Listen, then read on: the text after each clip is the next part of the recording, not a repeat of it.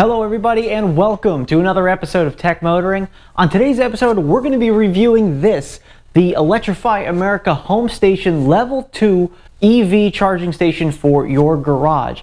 Now this is a relatively new unit, only been out about 6 months, and I was one of the first to get my hands on this and install it and actually shoot some videos for you. And now I'm going to be doing a full review and 6-month experience on this unit. So hit that subscribe button and stay tuned because we're coming right back at you.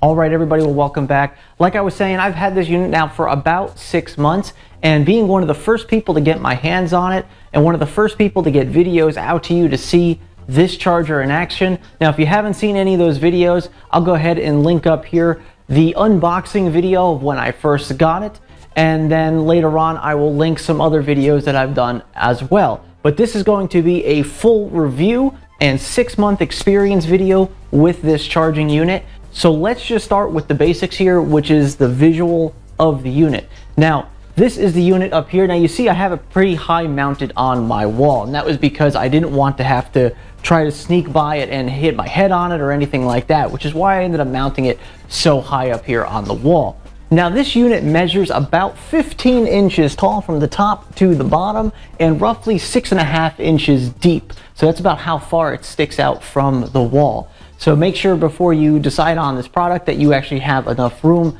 to fit this size unit on your wall. Now as you can see, I decided to hardwire it as opposed to using a NEMA plug on the wall. Just thought it was going to be nicer and a little bit cleaner to do. Now this unit is capable of doing 40 amp charging, which means you would need a 50 amp breaker. Now I decided to go with 40 amps breaker and a 32 amp charging rate, and for me that has been doing perfectly fine. Now this charger is capable of going even slower than that, so it could do a 40 amp charge rate, a 32 amp charge rate, and it can also do a 16 amp charge rate with their respective breaker and wiring. Now in the 6 months that I've had this unit, I have not had an issue charging multiple vehicles on this. We typically charge our 2017 Hyundai Ioniq, which I'm going to be plugging into shortly so you can see it work. And I've also had this plugged into a Model 3 with the adapter, and on both vehicles it has worked seamless without any charging faults of any reason or nature. So this charging unit has been great. I've had no functionality issues with it whatsoever. Now let's take a look at some of the details that they give you. Now this ring around here, this white ring on the inside, now this is actually a full LED ring, and it will change colors based on what you're asking the charger to do. Now right now you see that it is green here on the bottom. Now if you see it just on this small part, this is actually a power saving feature. It actually will be the whole entire ring, but after so long it times out and then it goes down to this just small section in the bottom to save power. Not sure how much power you're going to be really saving from a couple of LEDs not working, but as you can see, it just has this small indicator LED on down here. Now, depending on what you're doing with the charger will depend on what color this ring is. Now, green means that it's turned on and ready. If you see a blinking blue, that means it is connected to a vehicle, but it is waiting connection to verify and to work. Once it goes solid blue, then that is basically saying that the car is connected and charging, so you are getting a successful charging back to the car. If it is red for any reason, that is a charging fault. Now once again, I've said I never had any charging faults with this, so I haven't experienced the red LED as of yet, but if you do get a red LED, that is what that means. Now there's also a color of yellow that you can get with this, but that is typically during the Wi-Fi setup. So when you're initially setting up this product, you'll get the yellow ring around it to show that you're setting it up. So before we get to those different colors and I show you the different colors, let's go ahead and talk about the cable. Now, first of all, they give you this really nice holster that you mount to the wall. Now, I know there are some EV chargers out there where the actual handle connects into the charger somewhere where, you know, that's where the handle is. But unfortunately, with those type of designs, if you have it like mine where it's up higher up on a wall, you don't have that luxury of being able to easily grab the handle out of that charger if it's too high, or if it happens to be in a corner of a garage. But in this case, they allow you to mount this holster here, and not only is it a wrap for your cable there, but it's also a holster for the actual J1772 plug. So that makes this really easy. You can actually end up putting this wherever you want the cable and charger to be at a convenient height and location. And then from there, you can just unplug, walk across the garage with it, and plug it into your vehicle. As far as the type of cable this is and how it works, it's simple. It's really easy. As you can see, it's really simple to make loops in this cable. You don't really have that issue of getting these weird kinks or weird like knots in the cable where it ends up fighting you and then you can't like quite get it looped perfectly like this. But this was very easy for me to do. I didn't have to fight with this just to make this very simple loop that you see right here. Now let's talk about a couple other things. Let's talk about the actual charging handle itself. Now this is pretty much just plastic. It is extremely durable feeling though. There really wouldn't be any concerns with me if I were to drop this onto the floor. I mean, I think the only weak spot would be this mechanism here where the latch is located. But other than that, the handle itself is really solid. I mean, you can really hear that solid built handle, and it's got some heft to it too. Like, it's not just some cheap plastic over some cheap wiring. Like, there is definitely some heft to this, which is really nice. They use this really nice cable that goes into the handle, and they definitely, you know, finish it up real nice. It's not, the cable does not move at all on this handle. That is really solid. You can't pull, twist, move. That's not going anywhere in that cable, in that holster there. So that's really, really nice to see. Now, as far as the comfortability of the handle, with it being just like a plastic, I mean, it's obviously just like holding onto a plastic. It's not very rubberized or any type of grip to it. There is this small gripping texture on the bottom here. That's, you know, okay, just to kind of give you an idea of where to hold it. But other than that, it's pretty comfortable as far as just plugging it into a car. Probably nothing special compared to a lot of other ones on the market, but that's what you're looking at there. Very nice, very solid, durable plastic handle with the J1772 adapter. Now, another big consideration when it comes to EV car chargers is the length of this cable. Now, sometimes you get chargers that have like an 18-foot cable, 20-foot cable.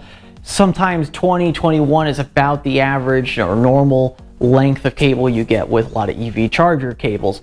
However, this one is 24 feet, and that's not like an exaggerated 24 feet. I just measured it. It is 24 feet from right here on the charger to right here on the handle assembly, right there. It's not including the handle. It actually just goes right up to where it goes into. And actually, it was about an inch or so longer than that. But that is nice to see, because a lot of times they try to get you from this point of the charging handle and maybe a couple inches into the box as well, because that's where the cables start. But no, this is a full 24 feet, and 24 feet is already a long cable. And this actually, for me, this actually reaches all the way from here, which is towards the back of my garage. That's the corner right there, all the way out into my driveway. And I got a relatively long garage. And it's nice because when I had my friend over with his Model 3, we were able to just unravel this cable, run it out to, you know, the driveway, and I was able to plug his car in all the way outside, even though this was pretty far back in my garage. But anyway, nice build, good quality, long cable, and a nice cable to boot. And it's a pretty thick cable as well, but not overly thick. You know, it's not what you would imagine from like a DC fast charger. Like, there's nothing like that. It's not that thick, but it's definitely thick enough where it feels like it is of quality. So definitely like that. But anyway, let's go ahead and plug this into a car and see what we get up here. All right, well, there we go. So we do have the blinking blue light here. So now what this is saying is that this is connected to the vehicle, but it is not charging. And the reason that it's not charging my vehicle is because I have it set up in the app specifically so it doesn't charge until I tell it to. And now there's a couple different ways of setting up the charge schedules, or if you'd like to do it manually like I have it set up where you actually have to pull your phone out and hit the start charge button. If you'd like to see all those features of inside the app, since you don't really have availability to see them until you have one of these chargers, take a look at this video I have up here, that'll actually go ahead and show you what's behind that home button in the app, and it'll kind of give you an idea of whether or not the functionality and the extra settings and features that this charger offers is worth it to you before you go purchasing this charger. But anyway, now that we have this hooked up to the car, we see that it is blinking up here. We're going to go ahead and start the charge. So all I'm going to do is pull out the Electrify America app on my phone here, hit start charge, and we'll see how long of a delay this is. Okay, there we go. So it was only about maybe 5 seconds for it to communicate to the charger over the Wi-Fi. So here we are. Now we are charging the vehicle, and as we can see, we have the blue ring all the way around it. Now, what's going to end up happening is this is actually going to end up turning into a small blue ring down here instead. Now, this will stay blue as long as it is charging the vehicle. Once it is complete charging the vehicle, it will then turn green to let you know the vehicle is fully charged. Now, most of us know out there that if you own an EV, you don't typically fully charge your EVs due to the fact that it's not extremely healthy for the battery. But if you ever have one of those moments where you need to take the car on a long trip and you need to fully charge it, you can always look up at the charger itself, and the charger will let you know that it's fully charged. So this way you don't have to go out to your car or check your app. You can kind of just sneak your head into the garage and see the lights on your charger. So that's a really cool feature there. Now, since the charger is capable of a 40 amp consistent charge rate, it is capable of 9.6 kilowatts of energy being delivered in that process. So it is faster than a lot of EVs can take nowadays. But nowadays we're seeing a lot of cars come out that can accept up to 11 kilowatts of charge rate. So this is pretty good. Running with a 50 amp breaker, a 40 amp charging rate, it's good. It's a decent speed. It'll definitely charge your car relatively quickly, especially if you can accept that full 40 amps of electricity into your car. Now, if you watched my installation video where I actually installed this unit in my garage, I'll put a link up here for that if you haven't. If you've actually seen that video, you would have seen the part where I was getting a bit frustrated during the initial setup of this charger. And what I mean by that was the actual setting up of the charger, connecting to the Wi-Fi, connecting to my Electrify America app. And I was having a lot of issues with that. And I've gotten a lot of feedback and comments on a couple of those videos saying that they also had those issues. And I had many correspondence with Electrify Home with this issue and trying to get them to, you know, resolve this issue quicker. And it took about a week before they actually got that resolved, for me at least. Now, I have heard that people are having much better luck getting these things set up now, and a lot of their software has now come a long way in that 6 months since they've released this product. Now, as far as the app goes, they haven't really changed too much with the app over the past, 6 months. And, the app does what it needs to. Like I said before, I posted before a link of the app and what it does, and you could take a look at that, and I go more in depth as far as what the app offers, as far as scheduling. And the app is relatively thorough as far as showing your charging history and being able to show you how much kilowatt hours it dumped into the car over the course of your session. It does all the necessary things that an app should have, just on top of the fact that you can control this with your phone.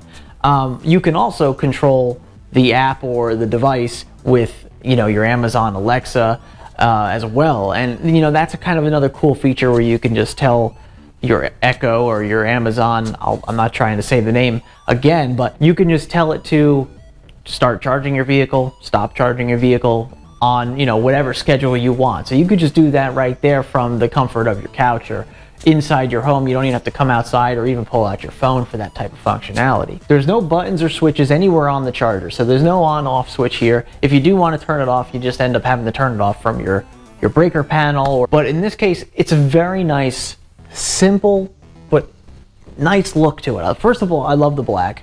I always prefer black over some of the other colors that they might be out there, like silver or whatever.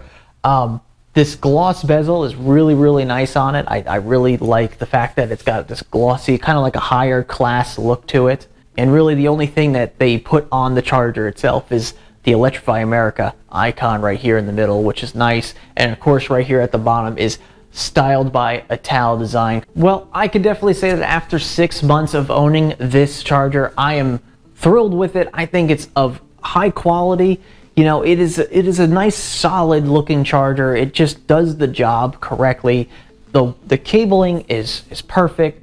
The cable handle is also very, very nice. They did such a good job of just making it of higher quality, just in the look, in the feel, everything about it just says this is a high quality product that we are trying to sell here. And you know what, and for the price, it probably, you know, demands it, because it really is a little bit higher of a price than a lot of level 2 chargers you can get on the market. And some of those even have some different functionality, or even more functionality in the apps than this one does. But the cool thing about software is that it's ever evolving and constantly changing, and they can add more functionality to this. Well, everybody, that's about all I have for you for this charger. Now, if I did forget anything, I'll go ahead and leave them in the comments below. If you have any questions relating to this charger or how it's been for me over the past 6 months, go ahead and drop those questions in the comments as well. I'll go ahead and do my best to answer those for you. And you know, I'd like to thank you very much for watching. And if you haven't seen any of my previous videos, I'll go ahead and throw those down in the description below, and I'll also put some of those in the comments as well. So this way you can get over to some of those previous videos, like the unboxing video, the installation video when I first put this up, and of course we did the video of you know, what's behind the home button in the Electrify America app, because you can't see anything behind that button unless you actually have one of these chargers hooked up.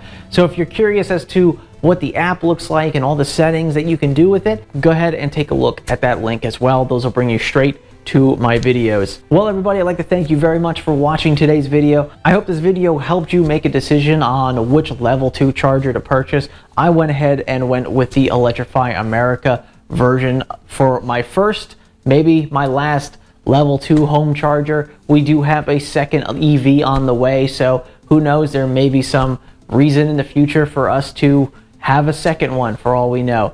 But anyway, I'd like to thank you very much again for watching this video. I'd like to ask you please to subscribe to the channel if you haven't already. Go ahead and give this video a thumbs up if you enjoyed it. Don't forget to check us out on our website, techmotoring.com, on Twitter @techmotoring, facebook.com/techmotoring. Thank you again very much for watching, and remember, welcome to the future and welcome to Tech Motoring. And we will see you on the next episode.